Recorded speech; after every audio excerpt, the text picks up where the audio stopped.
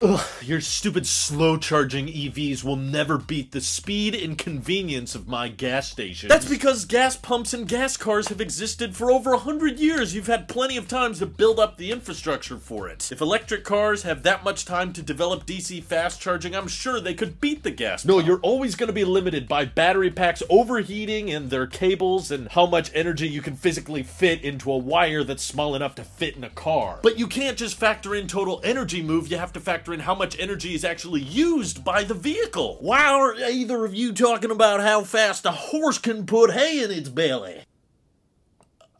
Dude, I tell you what, the settlers had it right from the beginning. Those horses could eat hay and they'd run thousands of miles across the country without stopping at any pump or charge station.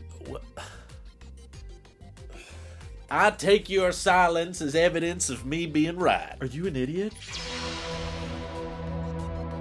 So the quick answer is simply no, if you don't have time to stick around for the rest of the video. But the long answer is, it's complicated, because there's different measurements of actual refueling time versus refueling efficiency and energy transfer. And while I don't like talking about gas vehicles because I'm all into this electric vehicle future and I can't wait to see what other electric vehicles make it to market in the next couple years, and I love how quickly electric vehicles have become commonplace thanks to companies like Tesla. But I do gotta admit that gasoline as a liquid source is a very, very incredibly energy-dense chemistry, because you can actually translate and figure out exactly in the form of kilowatt hours, like we have for electric vehicles, how much energy is in 1 gallon of gas. Thankfully, other scientists and engineers have done this for us, so I don't have to figure it out, but basically 1 gallon of gas translates to about 33.7 kilowatt hours, which means you can hold like over 30 kilowatt hours just in the palm of your hand, essentially, which you can't really do that with battery packs, because batteries, even the real dense ones, are nowhere near that amount of energy density. The problem with gasoline is that we can't necessarily extract that energy out of it without there being tons of losses due to heat, and usually it's through a combustion engine, which means you gotta move cylinders and pistons up and down, and all of those extra motions to move all of the various parts in the engine, there's losses with all of that energy. So yes, that means that within even just 10 gallons of gasoline in a gas vehicle, you have over 300 kilowatt hours worth of energy. More energy than what's even in the Hummer EV's battery pack. But again, you don't get all of that energy out of the gas tank because of all these losses at the tailpipe, and all the noise that you hear, that's another loss. And all of those moving parts, there's all losses of energy along the way. So doing some quick napkin math here, I wanted to experiment with this because it's a subject that I see come up in my personal life a lot of the time when people ask about how long does it take to charge an EV. And if we were to provide some of the same terminology that we provide to our EVs, like most Teslas peak out at a charging speed of around 250 kilowatts, which translates to 1,000 miles an hour, right? Which sounds fast, but the inherent limitation, of course, of battery packs is the vast majority of vehicle-grade batteries all have to taper off as their state of charge gets higher. The way Elon kind of described it, which I thought was kind of fun, was think of electrons being dumped into a battery pack as a bunch of cars filling up a parking lot. You know, when the parking lot is empty, there's lots of parking spaces everybody can choose from. But once that parking lot is at like 60 or 70% capacity, now it takes a bit longer for all those cars to find a free space. We've all been to Costco, right? You know that concept. So if we were to give a peak charge speed, just like Teslas have 250 kilowatts, to a gas vehicle, you would have to translate to how much electricity are we dumping into the gas tank at any given moment. And it feels kind of silly to reference it by the hour per se, like Tesla does when they say 1,000 miles per hour, because pretty much no one at the gas pump is usually there for longer than 5 minutes. Maybe if you go inside, stretch it to 10. And if you're really in a rush and you have a small gas tank, you could probably do it in under 5 minutes. So that's an inherent advantage of the gas tank versus the battery pack, is you can dump at the same speed all the way up until the gas tank is full, whereas the battery pack is always going to charge much faster at those low states of charge and then taper off as the battery pack gets higher. But providing that peak speed to a gas tank, knowing that you can probably roughly pump about, on average, let's say 15 gallons of gasoline into a vehicle within the span of 5 minutes, and you assume that 1 gallon of gasoline is about 33 kilowatt hours, you extrapolate that out to an hour, it's essentially like 6 megawatts. It's kind of an insane amount of energy you're transferring every time you're at the gas pump. And trust me when I tell you, when it comes to electric vehicle development right now, no one is anywhere close to figuring out 6 megawatts. I mean, right now, now, the Tesla Semi has a custom charge port that theoretically can go higher than 1 megawatt, but as of right now, the mega chargers they have installed for Modesto on those vehicles, which keep in mind are an entire semi-truck, not something the everyday person would buy and use, those are capping out at 750 kilowatts. And for the EV space, that's still very rare and practically unheard of for consumer-grade vehicles. But there's other charge connectors like MCS, which stands for the Megawatt Charging System, that is basically designed to handle up to like 3 or 3.5